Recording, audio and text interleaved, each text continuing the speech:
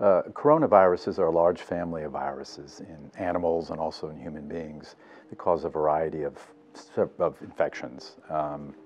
The new coronavirus, we call it the novel coronavirus, is a new disease, causes a new disease called COVID-19. You've seen that in the human population. It originated in Wuhan, China, Wuhan City, China, and it has spread throughout China and to certain countries in the world.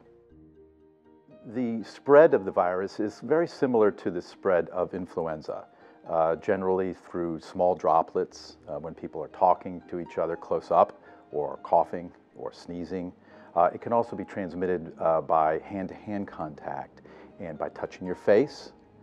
So those are the major modes. The virus does not live for any significant length of time on inanimate surfaces, so it's not thought to be an important mode of transmission. A lot of people worry about, can I get this from something that comes from China? And the answer to that is probably not.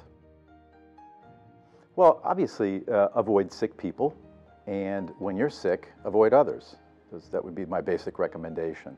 And that would be the same kind of recommendation we would give for influenza. So in many ways, even though there's a certain heightened concern about coronavirus, we really are applying the same sort of recommendations that we would for a bad flu outbreak. Well, this has been a great concern because there's a shortage of masks, and this is affecting hospitals. And unfortunately, too many people are using masks unnecessarily. We recommend masks really only for the use in hospitals or doctors' offices, for healthcare workers, or to put on a sick person who's being evaluated in a healthcare setting. Masks are not recommended to wear on the street. They're not thought to be helpful, and you don't need to have a mask at home.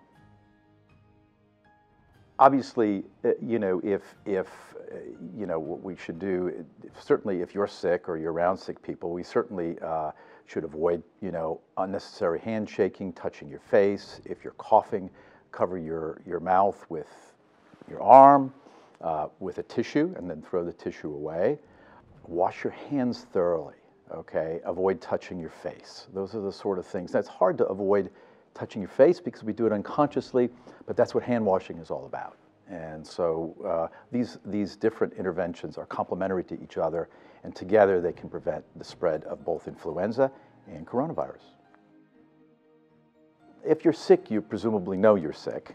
Sometimes viruses can incubate for a period and you're not ill, and then you get ill after you contact someone. But when you're ill, obviously taking care of yourself, staying at home, is the most important thing you can do.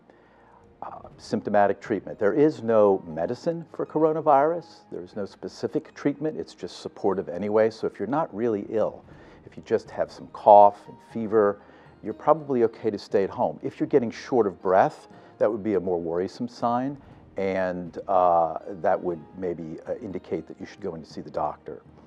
If you do have to go see the doctor, you should always call ahead first, because imagine in any flu outbreak, the doctor would like to prepare to see you in the office, and so having masks available, something like that. So your doctor's offices would appreciate if you're going to come in to be evaluated for a possible flu or maybe a coronavirus infection, is that you notify them first.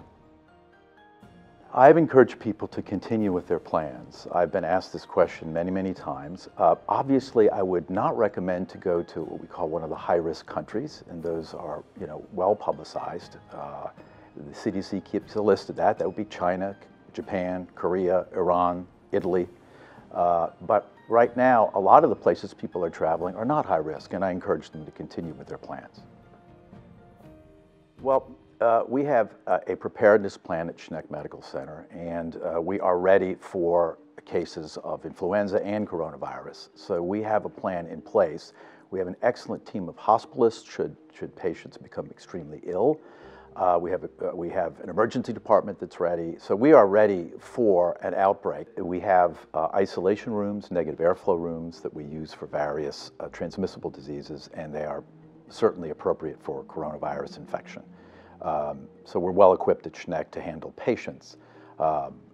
Obviously, those patients that are hospitalized are going to be more ill. Most patients with coronavirus should not be hospitalized. They should stay at home.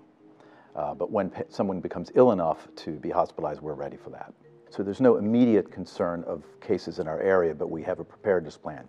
And this plan is based on consultation with the Indiana State Department of Health and with the CDC and, of course, and the World Health Organization. We are informed by those major bodies that are disseminating the most up-to-date information. It's important to remember that this virus is a new virus. This outbreak is a new outbreak, and so we're learning as the outbreak occurs. The best resource, certainly online, is the cdc.gov. The detail, the amount of care that's been put into this website is extraordinary. It's helpful for both doctors and for potential patients. So I do recommend getting your information from a reliable source, and the CDC is the best source.